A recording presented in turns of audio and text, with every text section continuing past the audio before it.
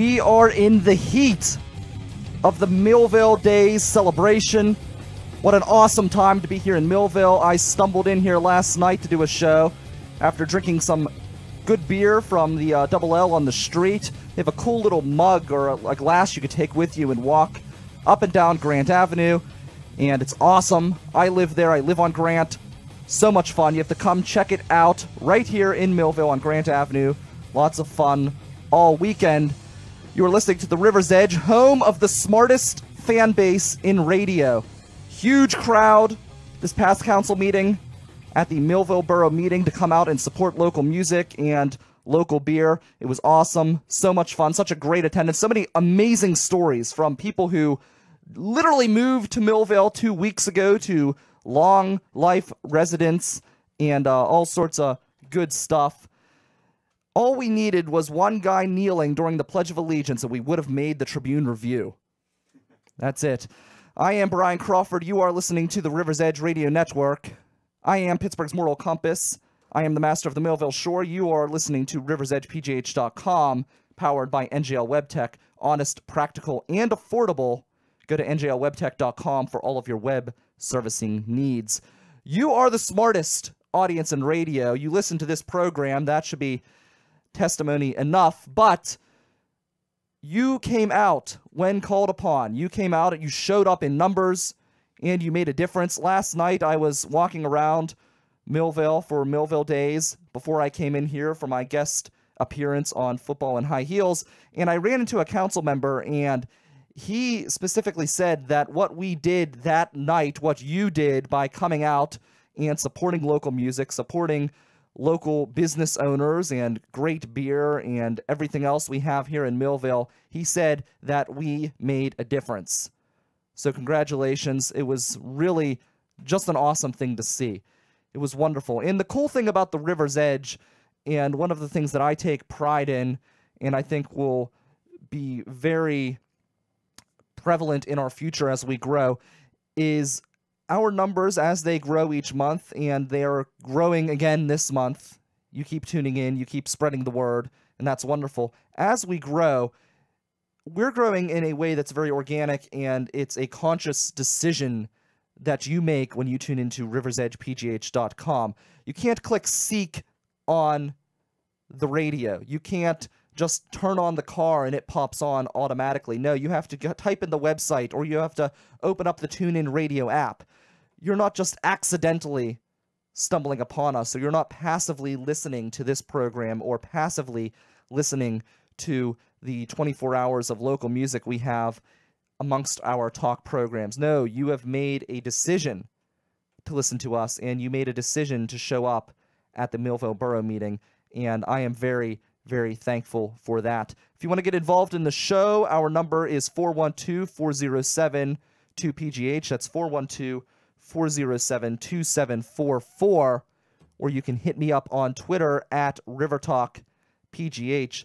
And I'm thrilled to have with me one of the main venues. We have the owner of one of the main venues that was a hot topic of conversation apparently for several weeks. Mike Speranzo, and I have him right across the table from me. How are you doing today? I'm doing great. How about yourself? I'm doing well, thank you. Talk about the meeting and your reaction to what you saw at that meeting, because I'll be honest, I was the first one to speak at that meeting, and I didn't know if all of those people were with me or against me, and I'm like, I could be stepping into a riot here, I don't know. Yeah, I think Liz and I felt the same thing. We came in, we were told to do it. Normally, I don't go to them because of my fear of just getting lambasted by people that are unsatisfied with our presence here in the borough. Not that it's prevalent. I think I'm more paranoid than I need to be, just because I've been here for the 20 years and we've had to grassroots it and transition into an environment where we are a little bit more stable. And you know, during that transition, it became very difficult for us to feel, at least me, feel comfortable when I knew that so many of my fellow neighbors were upset about the parking or about the kids, and you know, I didn't want to make excuses, so I would avoid it just out of my nature, just to not go for the conflict. So sure.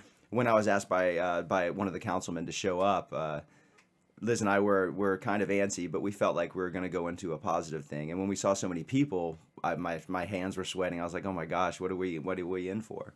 And then as it sort of transpired, listening to everyone talk, by the time I stood up, I was an emotional mess. I cried like a little baby because, to get positive reaffirmation after a lot of 20 years worth of hard work and you go against the wind, and then eventually you get some kind of praise for what you've been doing, not looking for it. It's an overwhelming situation. So for me, it was probably one of the most satisfying experiences that I've had, in that form for sure. And I very rarely get into a position where people are like, hey, great job.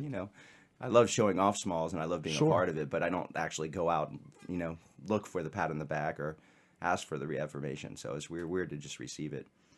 I've heard a rumor that some of these residents have manufactured false complaints to the Bureau of Liquor Control Enforcement. Is there any validity to that? No, I've never had any issue like that. PLCB has been great with us. Their major concern is just making sure that we're compliant to their noise leakage clause, which is how much sound leaks out of the venue at X amount of decibels at X amount of feet. And they've come out twice in the time that we've worked with them. So I think they've been great.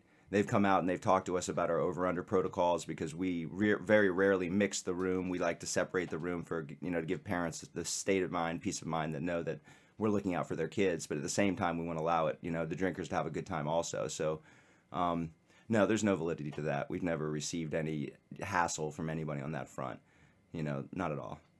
Great. The reaction of the crowd was awesome, and what I thought was really interesting is there was this one lady who spoke, and she flat out said she doesn't like the music that you play. Mm-hmm. She said she doesn't like the beer at Grist House, but she was there to support both venues because she understood the value that both establishments have on the community. Do you think we need people like that in order to continue to grow this community, people who are open-minded enough to think beyond their personal interests and think about the community, the greater good of the community at large? Yeah, I think so. I think any community needs that. When you're looking at the educated perspective of a community, a lot of times it is mired in older perspective, and that's not a bad perspective. That brings a lot of wisdom, patience, and thought on being careful. But at the same time, you need youth energy to sort of shake it up and to push it a little bit more forward to get a lifeline and a desire in the community to grow past what its aging community is. It's a difficult dynamic, and a lot of times older people are not comfortable with blue-haired Mohawk people coming through, in this community. They've never seen anything like that, or the Juggalos or whoever it might be, because we're an open showcase venue. We don't discriminate against the genre or anything. So she probably loves some of the music that comes to Smalls. She just only understands it as what she has seen that she doesn't like. Sure. So I look at that, I'm like, well, you would have loved Nora Jones. Oh. When Nora Jones was there, that would have been a great show for you to see. But, I understand why Guar isn't your taste, but Sure. We're not there to discriminate that. And I think, the more communities have youth integrated into the community, the more healthy the community could be. So I feel like that's what Millville is doing now, is transitioning into a community where the youth are getting involved in the community. They're starting to believe that there's value in a grassroots blue-collar neighborhood like Millville, and that's where they want to be. They don't want to be in a club-oriented, nature where you're at the South Side where it's a lot of bars and there's a club mentality. They'd rather be around, blue-collar music, blue-collar beers, blue-collar people. Talk about the business, because one thing that always surprised me about Mr. Smalls, and I don't think that people realize this at all, that it is a family business. It's a small family business. Whenever you go to Smalls, it's well put together. You guys have done a great job with the venue. So when you go in there, you think that it's, at least my opinion, I go in there and I see this, like, how well put together it is, how everything is run. And I think that it's like this major company that's like worldwide, and this is like one of their spots, but really it's a family business, and a lot of family members work at Smalls, correct? Yeah, I mean, all the, my niece works there, my nephew, who is a professional skateboarder, he is our partner. My wife and I, we pretty much do the nuts and bolts. My niece Sean, and she manages the venue and does all the special events coordination. So it's very, very small on that end. I mean, we've just been blessed with the support of the greater Pittsburgh community, the tri-state community for the shows, and that's given us the opportunity to use some of that revenue to build up the infrastructure, to get it to look like what you had said, where it's, it seems like it's bigger than it is, but quite honestly, it's 3 or 4 of us that are really just grinding it out. There's a great team of people that work the shows, but we're talking about the day-to-day behind-the-scenes action. I don't mean to, I'm not trying to demote any of the value of any of our employees, that's for sure. But when it comes to the real struggle, there's probably a team of 2 or 3 of us that are building the facility. I've built the facility since it's been 20 years. Just one screw at a time. That's pretty much it. Oh, we have $1. Let's reinvest it. Yeah. It's Liz and I have never gotten paid. We don't make any money. For 20 years I've worked there. I've never received a paycheck. Any extra capital that we make, we put right back into the facility. That's where you guys have noticed the improvements and the growth, and that's a conscious effort. I'm not looking to take out of Smalls. I'm looking to have the life that I want. I do have to have one complaint. Yes. And it's kind of a petty complaint, but I guess I'm kind of like coming from the perspective of the parking lot people here. But you guys have done some great remodeling with the balcony. But that was my area. I went up the balcony, up the creaky steps, and there was always just like one video camera up there taping the show. That's where you could hide. And I could hide up there, and I could watch the show from a bird's eye view. And now there's other people up there, and I can't just be up there by myself. All good things are meant to share, and so you just have to deal with that. But if you go to the show early, if you go online early enough, you can get a place at the balcony and see it yourself. It's a really great experience. It's beautiful up there. It's made a big difference in the way people that want to not be in the crowd, older people that want that kind of intimate experience, can get it. And then there's people that love both. They rent the balcony out, and then by the time the headliner's on, they're down there kicking it with everyone else, and then they So there is something to be said about a balcony as well, because one of my biggest complaints with the Ultra Bar closing is that they were one of only a few venues that have that balcony area where you can watch down. Because I'm somebody, I love local music, I love watching, but I'm not a mosher. I like to stand at a distance and watch. Yeah, I'm a voyeur also when it comes to that kind of thing. I'm community. I guess crowd shy. Like when I get into a crowd, I get a kind of antsy. But the balcony's great for that, and I think the Altar Bar was great. The Graffiti used to have a really great balcony a long time ago. They were one of the first showcase venues in Pittsburgh that was doing the type of thing that we're doing now. So they were sort of the grandfather of that kind of venue perspective, where you let anybody in. You have Nirvana one week and you have Hootie and the Blowfish the other. So different time. Now, you talked at the council meeting about the struggles that you guys have had in building the place and keeping it together. I'm wondering if you could share some of those struggles with us here on the River's Edge, because I'm curious. It's interesting to see the journey of how people were able to move their product and continue to grow. I know with us, and I've spoke about this on this program many of times, we literally started in a closet in an attic, and we've continued to move forward, and it's interesting to hear those stories. I'm wondering if you could share that with us. Sure. I think the best thing about Smalls to me is the fact that it was an organically grown, endeavor. We started out thinking we were a recording studio really at 139 Grand Avenue in Millville. We started in '97, and we were there for 4 years, and unfortunately the roof collapsed due to a leak. And it put us in a position where we needed to find a new place. And we had heard from the mayor's brother that the St. Anne's Church was just acquired by the borough from the diocese, and we should contact them. And when we did so, we struck a deal with them that was, they were forward thinking. The borough at that time was really looking to try to help do what we're accomplishing now in Millville. They were thinking about that 20 years ago. And so we struck the deal to build our recording studio in the St. Anne's Church. And right away, the turbulence happened, because that's right when Pro Tools sort of came into the recording industry and degraded the value of an hour for a recording studio. It went from being a $50 or $75 an hour trade to now $30. So we couldn't afford the bank loan that we expected to get, because the recording industry hourly rate dropped. So we instantly had to reshift our focus on the room, and Liz and I thought it was the right fit to make a concert venue.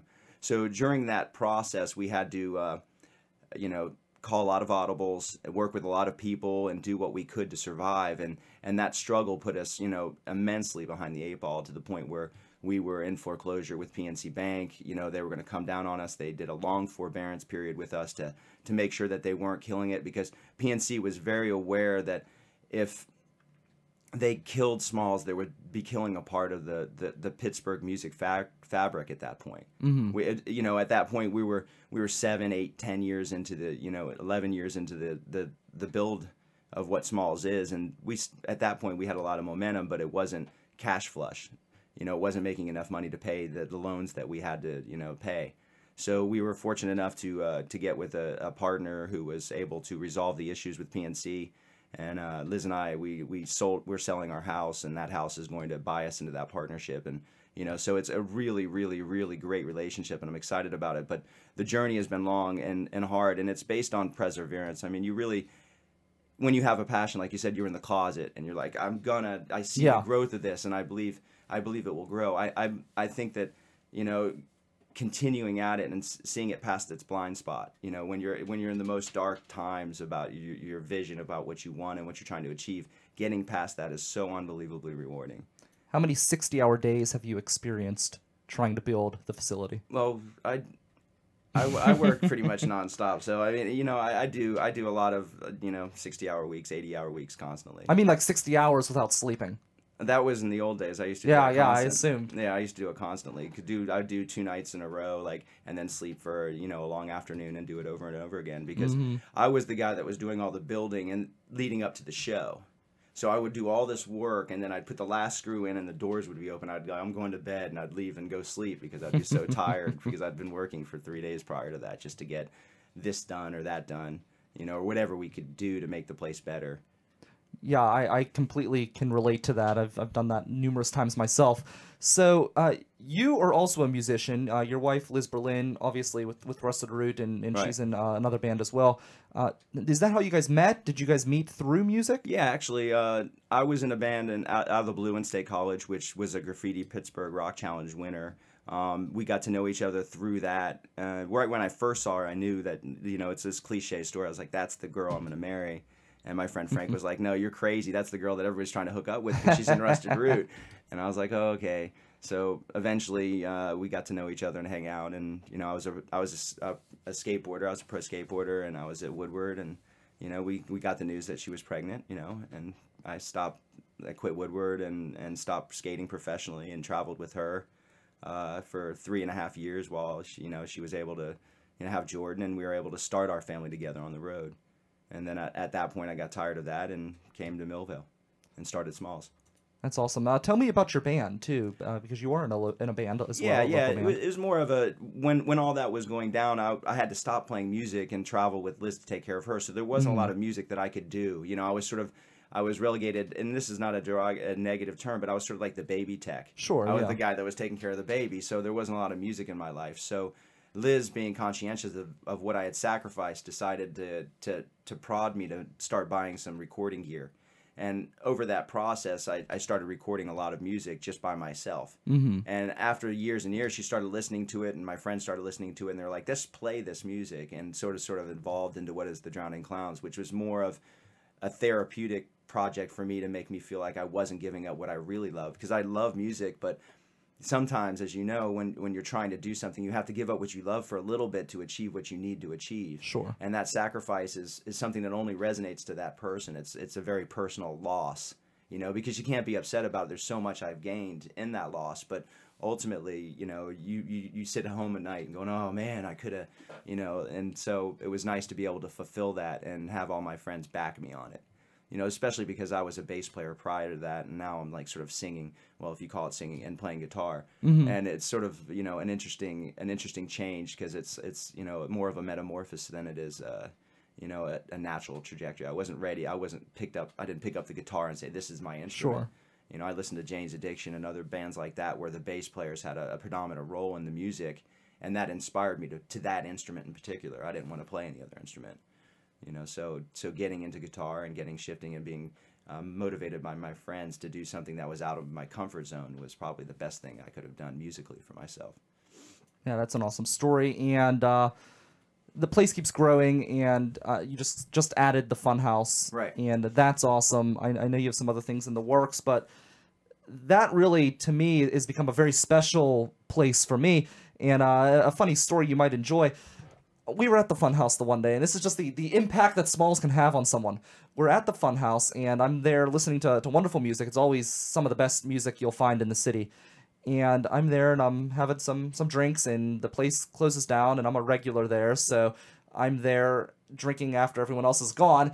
And which happens. yes, and Dylan's like, you guys got to go. It's time to leave. So the bartender. So Jeremy's like, let's go get one more drink at Hambones. They got last call. So I said, sure. If somebody else, I want somebody else to drive me. I didn't feel like driving. So we drove up to Hambones, and we're getting a drink, and then we run into Ian Insect, and we're like, we're not done yet. It's 2 a.m. So we ended up sleeping on some stranger's roof that's connected to his porch. So thanks to the Funhouse at Mr. Smalls, I have now slept on some stranger's roof. Well, I'm glad that we could help you on your night of debauchery, I guess. I don't know how that goes, but the Funhouse is probably the best thing that, I love the venue, and it's a part of me, and I love it. But there's a sense of the truth is you can't experience how great the venue is unless you're willing to pay a ticket price that sometimes is more than you want to pay, or a band you don't want to see. So you're not going to have that experience with it. And that's not a negative thing about it, but it's a showcase venue made for national profile. It's a big time interaction between the artist, who is a national caliber artist most of the time, or regional, and their fan base. It's made specifically for that marriage. It doesn't work as well when you talk about what's going on with the local base, because you're dealing with an empty room sometimes, and it makes the band feel intimidated. I've been on that stage when it's been empty. It's intimidating. Sure. It's there's a lot of different struggles with the room that size when it comes to connecting to its local base. So the Funhouse was a happy accident. That space was half created in two different sides, and there was a thing in the middle, and we were able to figure out how to remove the thing in the middle that made the space what it is. But it was there for 19 years, and I was staring at it, never knew it existed. And then one day it came onto me where we could do it. And when I realized what we had, it was a very fulfilling thing, because now I have a way to access and be a part of my local community, where when you were in the closet, you were away from everybody. You were Sure. working on your thing, and you lost all your friends. There was a transition issue where I had the same problem. All my friends were like, we're going on with our lives, and I'm like, well, I've got the hammer in my hand if you want to visit, but now with the Funhouse, I can reconnect with those friends and make new ones that are in the community. And that's really what's most important to Liz and I, is to be a member of our community, to be an active musician for no reason other than to be a part of our community. Not to be a big star, not to be known, or not to have a hit record, or people love the music, just to be able to play the open mic on Monday for my friends who are other musicians, and then pat me on the back and go, man, that was great, or just for us. I think there's nothing more fulfilling. So the Funhouse really, really rounds that out for Liz and I. You guys show up at the Funhouse too. I know I've seen Liz perform several times. Well, we live upstairs. Okay. So I live on the third floor of the schoolhouse. So I just walk down 2 flights, and That's awesome. I'm in the Funhouse. So it's really an interesting dynamic, because I can't rest on that excuse where I'm not going to go out because I don't want to go out. I'm like, I got to get off the couch. Yeah, there's literally no excuse. It's kind of like coming to the studio. I live on Grant Avenue. The studio's here, so even though you have less of an excuse than I do, but even that is it's a half a minute walk for me to get here. So yeah, and I mean and it challenges my apathy. I think it's a great thing for me as a person, because I'm an isolationist. I like to be. I'm afraid of big situations internally. I can deal with them and I'll step up. That's not a problem.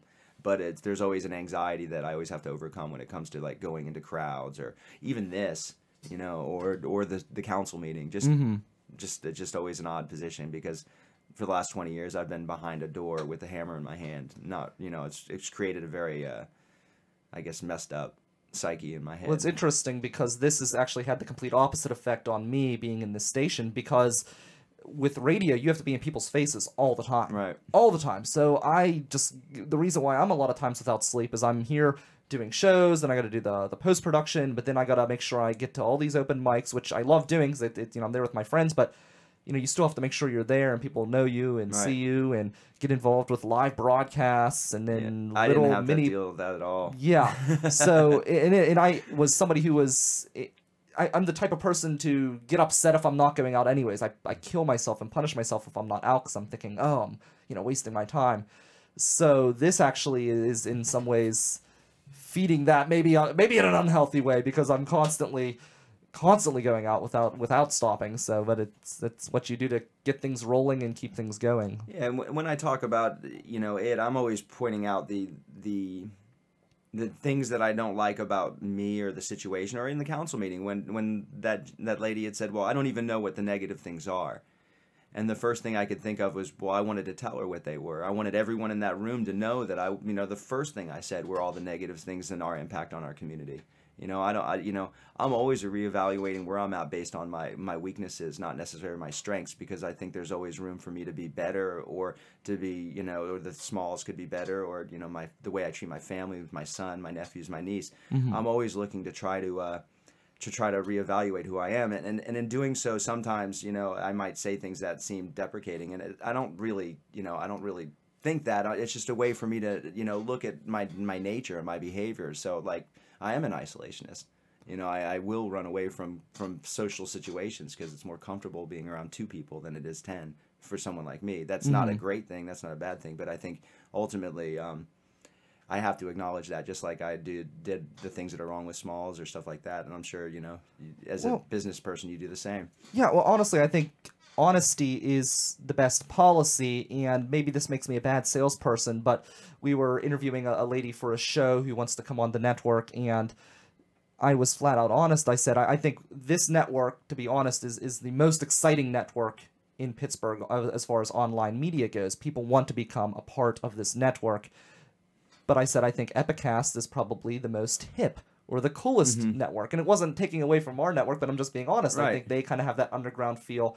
We have more of like an exciting new, we're the new thing. Nobody's done what we have done before. So but I'd rather be honest than, say like, oh, we're the, we're the hippest. You have to be. I think you really have to be. And I think bands need to be. I think people need to be. I think their business owners need to be. You have to look at what you're not providing and who you're not to really understand who you can be. And that doesn't mean you do that to a detriment to your psyche. You don't beat yourself up over what you're not. You just look at it honestly, like you said, and you change course. You make the proper adjustments, because really, we're all surfing out here. We don't know. None of us really know. As business owners or dreamers or musicians or people, we don't. We're trying to do the best to react properly to the people that are around us. And I know this is sort of outside of the box, but for me, this is the philosophy that created Smalls.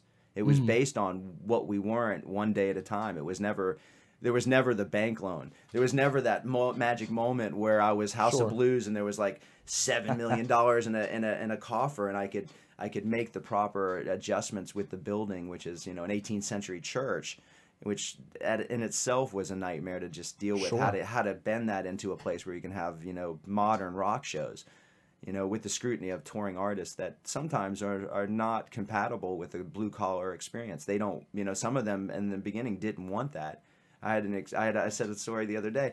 We lost so much money on this Rat band. It was like not really Rat. It was like the brother of the guy that was in Rat, and we thought it would do well in the community, and it was a misstep. And it was right when we were starting, and I gave them the $5,000 in their guarantee, and they take the money, and as they leave, they go, you guys really need a new sign. But what they didn't know is that $5,000 was my deposit for the sign I was going to play the next day, and I was just like, well, there you go. So we had to figure out how to get back, and we still haven't gotten that sign. Well, that's the one nice, yeah. But that's the nice thing, is you're always looking to move forward and try new things. And right now we're on video, and when I started this, as an example, I was absolutely opposed to video. I said absolutely not.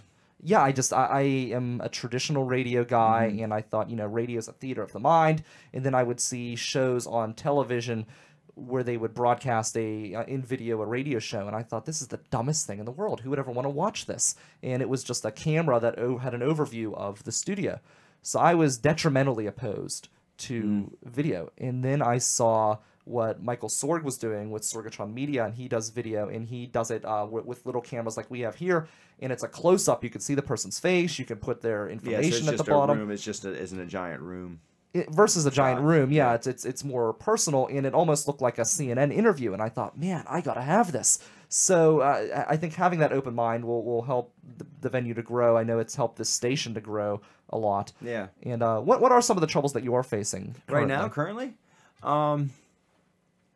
Understanding how to put growth into perspective, how to grow not too fast, how to grow within what you're trying to do, not let your dreams and your ambitions drive the mission of the business as much, because at this point, every move has an implication that could affect others. Unintended consequences are more valid now than they were when we were first starting, because we needed to, band-aid and patch so many things up.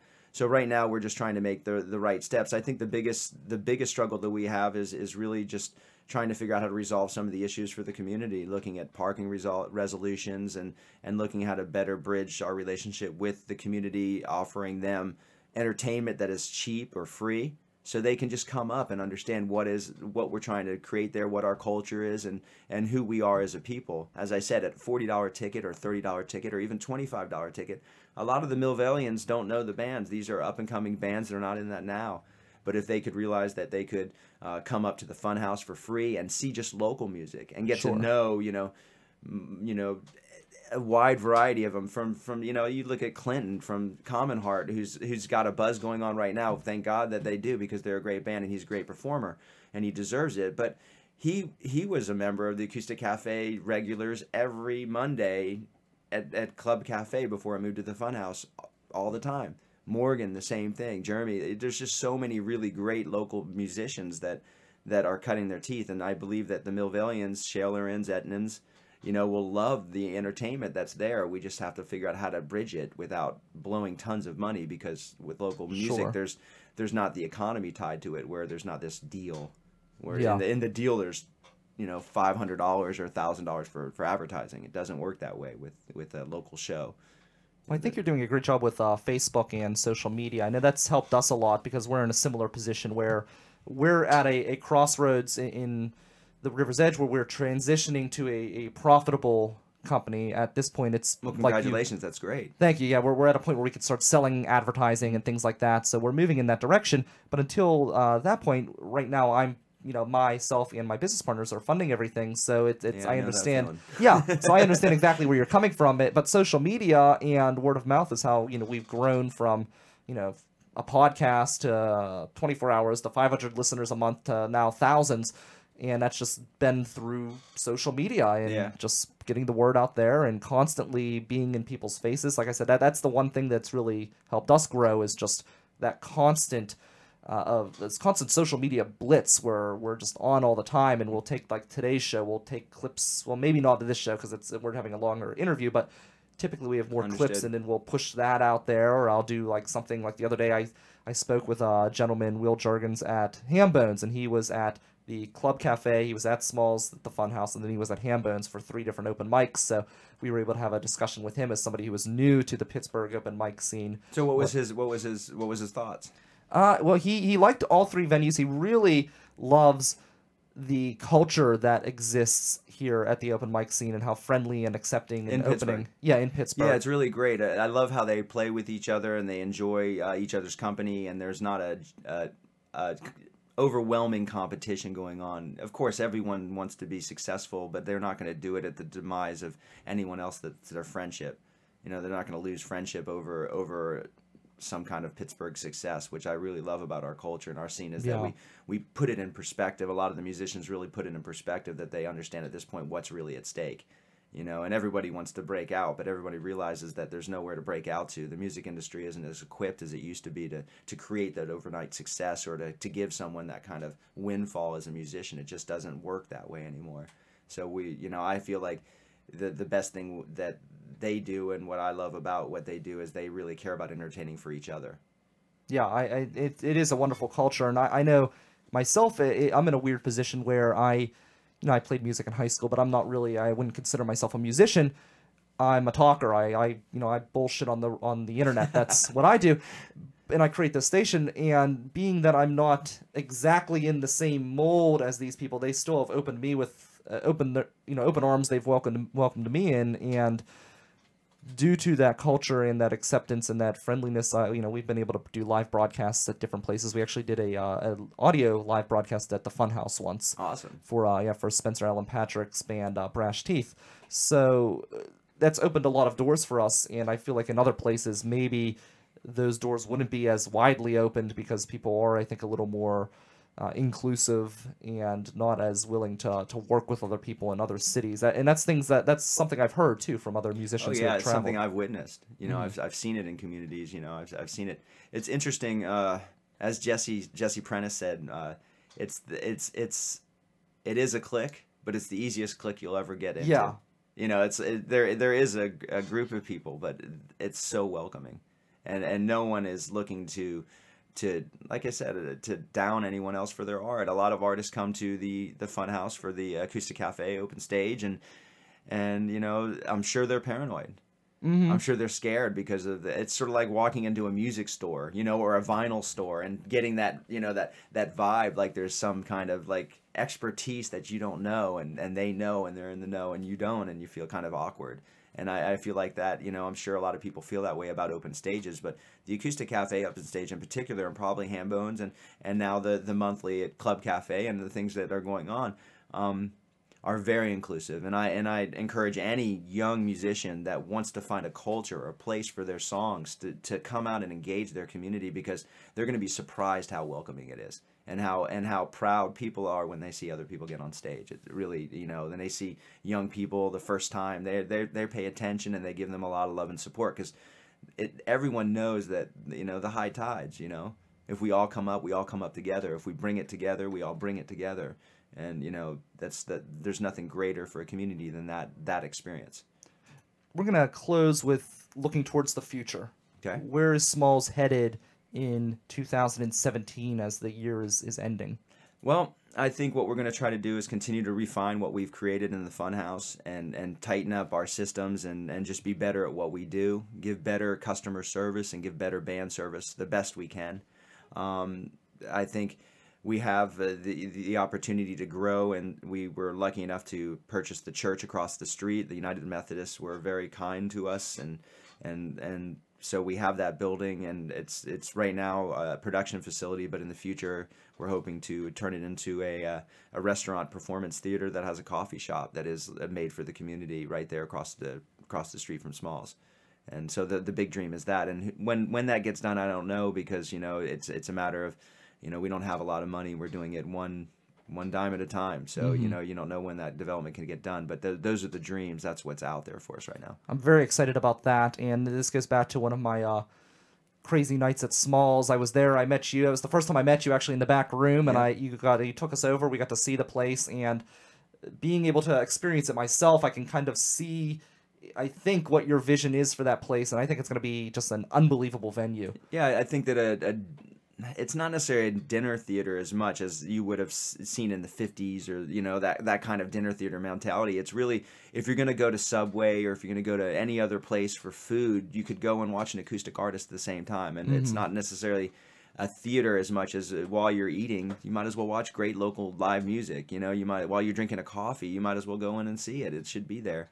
And we're going to try to respect the building as much as possible. It's really important to Liz and I to the architecture in that building, the stained glass in that building is all intact, and we're not gonna take it out of there for fears of hurting someone that is offended by a God image. It is an old church. It's an important part of its history. It's an important part of our history. And if we strip it from everything that we have for fear of offending people, then we've lost a big part of ourselves, because that institution, all institutions on that level, have done some positive things, some negative things, but ultimately they're a part of us. And I don't want to see it stripped out for the fear of, or at the exploitation of a church building and the sin way. I'm not willing to do that either. And that's been a big struggle with the church. But we're really focused in on making sure that that the history of what is the Millville, those two buildings in particular, are not tarnished by just cheap ploy.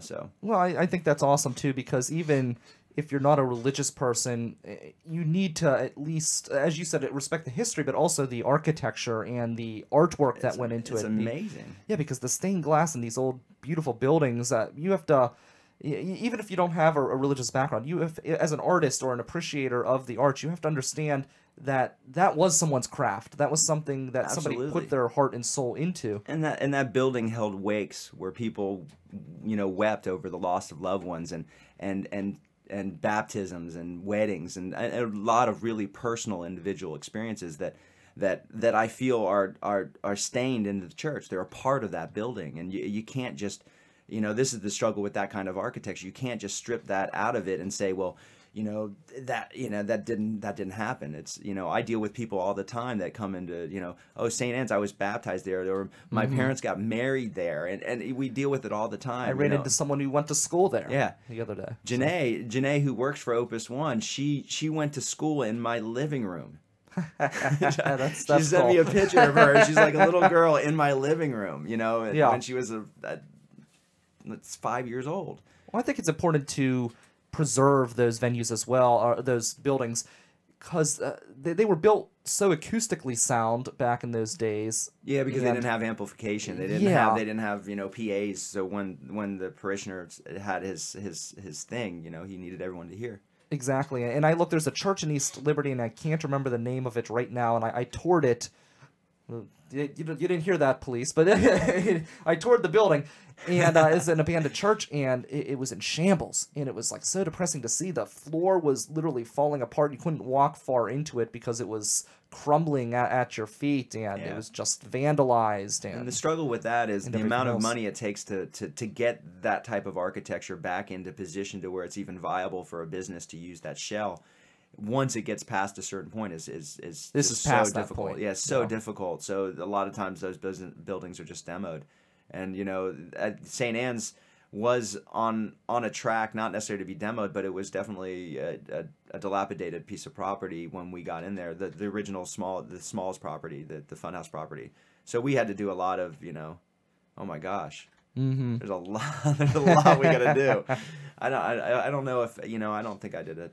I don't think I knew what I was getting into. That's one. Any of you guys out there that are like, we're gonna do this, and you buy a building for a production studio or for a recording studio, just be prepared for a lot of work. I don't think it's negative that you do it. I think it's the greatest thing ever. But you should be realistic about it. It's gonna kill you. Yeah, most people don't move into a space like this where I had to put in literally no soundproofing, and I have some of the best audio quality. No, it sounds great. Yeah, we lucked out here. Mike, thank you very much. I look forward to seeing you at the Funhouse, seeing you at the theater, and always best of luck to you. And we're happy to be sharing the same community and hopefully growing together. Well, we're happy to be here. This is awesome what you're doing, and I know the Pittsburgh music scene really appreciates the support, and what you're doing for all the musicians means a lot. They need grassroots support, because that's the only support that turns into real. Exactly. We love doing it. It's honestly, it's been. I never planned to create a 24-hour station. It was supposed to be a podcast, and I was interviewing local musicians as part of the podcast, and I planned on outsourcing it to different radio stations. I met my business partners. They wanted to form a station. I had the technology, some connections, and I never imagined that we would be here at 24 hours. So it's crazy how life takes you in different directions. It's a beautiful thing if you just follow your intuition and work hard. The results are fascinating. Absolutely. Looking forward to seeing you. I'll be there Monday, as always. And up next, we have Mike McMullen with your political update here on the River's Edge. Welcome back to the River's Edge Radio Network. Brian Crawford, and we have Mike McMullen over the phone with your political recap. Sorry, Mike. I'm a little dehydrated. Not a good thing. Lots of water. Lots of water, yeah. Oh, just dehydrated. Of course, no pneumonia or anything, but just a little dehydration. That's good. Well, Brian, it's very, very fluid. The first debate coming up in the next week to 10 days. It's going to be interesting. I mean, I just saw the poll this morning in Virginia that Trump and Hillary are tied in Virginia, which is a key battleground state. 7 to 10 states are going to determine the election, and this is no order going north-south. New Hampshire, Virginia, North Carolina, Florida. In the Midwest, you've got Iowa, maybe Wisconsin, and you got to give it the Southwest. In the West, you got Colorado, Nevada, New Mexico. Those are the really. Oh, and I'm sorry, and Ohio, obviously, in the Midwest, our next door neighbor from the Commonwealth. Mm-hmm. Look, those 7, 10 states are gonna flip it. The polls in PA. I mean, depending which one you see, Hillary's still up. Gary Johnson, after his, where's Aleppo, not Aleppo Township, up on Route 65, that really hurt him. But at the end of the day, it's going to be a very fluid, dynamic race, and with Hillary having pneumonia and so forth, I mean, I'm not even going to bring into, I'm not even going to bring into her pneumonia situation or. Oh, she has like, I've heard so much stuff on Drudge Report and so forth. Oh, she has like 2 or 3 stunt doubles when she's making appearances. Yeah, I've heard that. Look, that's a bunch of hogwash, and ultimately, at the end of the day, it's just let's focus on the issues. I hope they focus on the issues and not the debate, and not like get into a pissing contest. Oh, well, let's focus on the issues at hand. And let's see who moves forward, and we'll go from there. The health condition, though, that is an issue. I mean, you can't brush that aside. No. If she, unfortunately, you don't ever want to see anyone pass away. But if she would pass away in office, then the vice president comes into play, and maybe this is the first time in a long time where the vice president really mattered on a ticket. Well, good point, Brian. But look, at the end of the day, I mean, when it comes to the president, the VP, I mean, if they weren't running for office, I mean, if they were sick or whatever, I mean, look, let's do a little history, go back in time. Look at FDR. I mean, there's been a lot of ill presidents. How can I say the word? Ill with many conditions and so forth. I mean, granted, the modern day medicine is much different than it was at the turn of the century, back in the 20s and 30s. But look, people were saying Ronald Reagan was too old, and well, you know what? He was 2 terms, and he moved around pretty well. So we'll see. I mean, do we know all the issues? No, we don't. But look, let's focus on the issues. And look, we're not voting for a VP. We never have. We never will. When Dan Quayle was on the ticket for Bush Senior, people didn't vote for Dan Quayle because he was the junior senator from the state of Indiana. People aren't going to vote for Mike Pence because he's from Indiana. People aren't going to vote for Tim Kaine he's from Virginia. I mean, does it help balance the ticket a little bit? Yeah, but let's see, balance the ticket. Did Sarah Palin really balance the ticket for John McCain? Did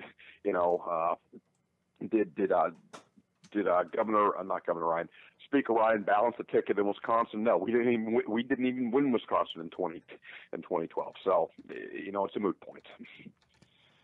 Yeah, it's interesting. One thing that's kind of, I guess, got me down, Mike, is obviously, I have feelings on Hillary Clinton as far as her being president, but I never cheer for someone to be sick or unwell, and so many people are. People are just running to Facebook gleefully. Woo! She's sick! She's sick! Ramming it down people's throats. The conservative talk radio people are having a field day, talking about her illness. Brian, great points.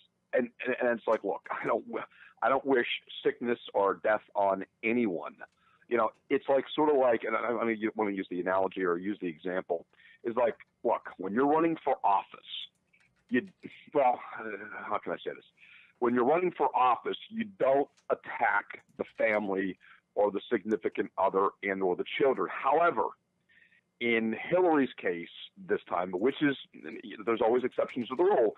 I mean, look, if I'm running for office against Brian Crawford for Congress, don't attack my family. You know, I mean, you want to attack me on issues and substance and this and so forth. Great. Leave the family out of it. The kids, the family, you know, the mother-in-law, whatever. Mm-hmm. However, this time around, because Hillary and Clinton, because bumbling Bill, I'm sorry, I'm going to be a little negative this morning. You know, when you have the former president of the United States, could be the first man, a little pun intended, in the White House, I mean, you know, that, you know, you can attack there because there's issues, you know, the Clinton Foundation. I mean, you know, that's rare. I mean, how many husband and wives could be potentially president, vice president? But look, families are off the table. Sickness is off the table. I mean, you know, just people, the American people, the American public don't want to talk about, oh, well, she fainted. Look, stick to the damn issues, jobs, taxes, economy, and you know, and move forward. All right, Mike, thank you very much. Looking forward to next week. We're actually running out of time on today's show. We're running crazy. Anything else that needs to be put out there? Nope, Brian. Hey, have a good weekend, and they save the best for last. So, absolutely. That's always a good point. Thank you, Mike. Looking forward to next week. It's Mike McMullen. Have a good weekend. Bye-bye. Our political commentator here on the River's Edge. We got our holiday of the day.